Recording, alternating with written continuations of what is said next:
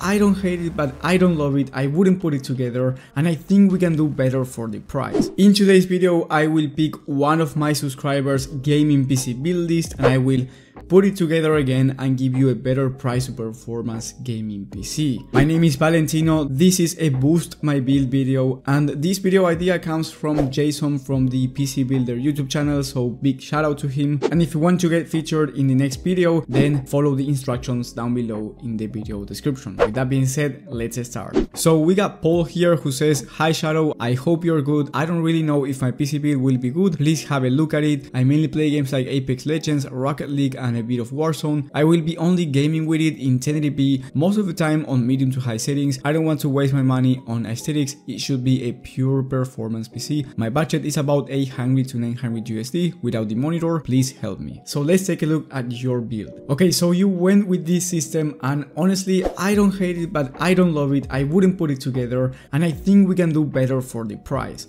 So you went with the Ryzen 7 5700X3D, which is an amazing CPU, but I wouldn't buy this CPU on a new gaming PC. If you are already on the AM4 platform, which means that you already have a system with a motherboard from the AM4 platform, then great, you can upgrade to a Ryzen 7 5700X3D. But if you're going to buy a brand new system, I think we can get a new platform in the AM5 platform and get a more upgradable system over time that is going to perform great right now as well. So I don't hate the CPU choice, but I do not love it either. Then you went with an aftermarket CPU cooler, which is a great cooler in my opinion, but I think we can do much better with a more power efficient CPU that doesn't require a ton of cooling. So we allocate that money into the GPU, which is the most important component. And for the GPU, you went with the RX 6650 XT, which is a nice graphics card, but not at this price point. I would get the 6650 XT for a $750 PC, not anything more than that. I think it's more of a budget graphics card, so we can do better in this regard as well and get a much higher level of performance. Then you went with 16 gigs of RAM, which is not ideal at this price point. Honestly, I would pick 32 gigs of RAM. It's not that much more expensive, and if you want to do streaming, content creation, and other tasks, it's going to be helpful. And then the motherboard choice is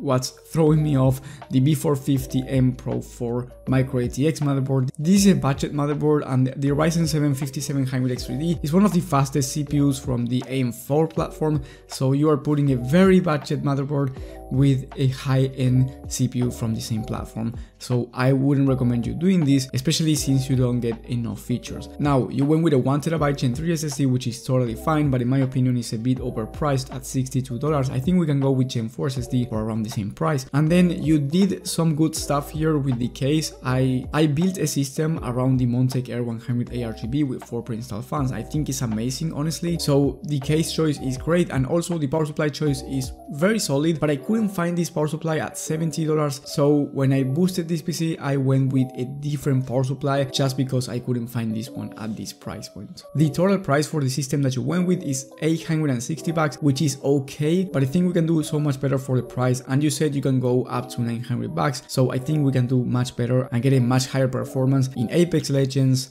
Rocket League, and Warzone. And I'm going to give you two boosted builds. The first one being this one, which is the most expensive one and the one I recommend you buying. Yes, it's a bit over budget at $930, and if you're not willing to go that far, I'm going to give you a second option in a little bit. But for this system, you get a Ryzen 5 7600, which is going to perform very similar in terms of gaming to the Ryzen 7 that you were going with. But the main difference here is that you are on the AM5 platform, which means that if you want to upgrade to the fastest CPU in the market right now, the Ryzen 7 7800X3D, you can upgrade without having to change the motherboard. The Ryzen 7 5700X3D was kind of the end of the lineup, so you will not be able to upgrade any farther in terms of gaming performance, but here you get a much more upgradable path. And not only that, you get 32 gigs of DDR5 memory, 6000 MHz CL30 timings, which is going to be amazing for esports games, and also, as I said before, is going to be ideal if you want to do streaming or other tasks. Then I went with a 1TB Gen 4 SSD for a cheaper price in the Kingston NV2. Great drive, honestly, for gaming as well. There's no difference between Gen 3 and Gen 4 for gaming, and this one is cheaper, so you might as well just go with this one. And then I went with a B650 motherboard from MSI. This one is kind of a budget motherboard, but not as budget as the B450 motherboard that you were going with. And then I kept your case because I do love it. Actually, I really like the choice there, plenty of airflow. And then I went with a 650 watt 80+ bronze power supply from MSI because as I said before, I couldn't find the Seasonic power supply that you went with the other system. The main difference here is the graphics card, which is the most important component when it comes to gaming performance, and I went with the RX 6750 XT, which is about 20 to 30% faster in terms of performance than the 6650 XT. Not only that, but here you get 12 gigs of VRAM, making it not only a great choice for 1080p Ultra, but you can also upgrade to a 1440p monitor down the line and take advantage of it because the 6750 XT is a 1080p Ultra / 1440p high gaming graphics card. Now, in terms of the exact performance, in one of the latest tests from TechSpot, in high demanding titles on high to Ultra settings at 1080p, you can see here your RX 6650 XT was able to average 85 FPS, which is a really good number considering we are talking about games like Hogwarts Legacy and Cyberpunk 2077 on high to Ultra settings. But then you see the RX 6700 XT, which is slightly slower than the 6750 XT, so you can expect a closer level of performance to a 4060 Ti, which is about 110 FPS on average. So that's almost 30 FPS more on average than the graphics card that you were going with, which is a huge gaming performance improvement over the 6650 XT. That being said, AMD works better with games like Warzone, so you can expect way higher frame rates than 100 FPS in the games that you are going to play, especially in Rocket League and Apex Legends, where you can expect 300 plus FPS on average depending on the settings. So if you want a 240Hz 1080p monitor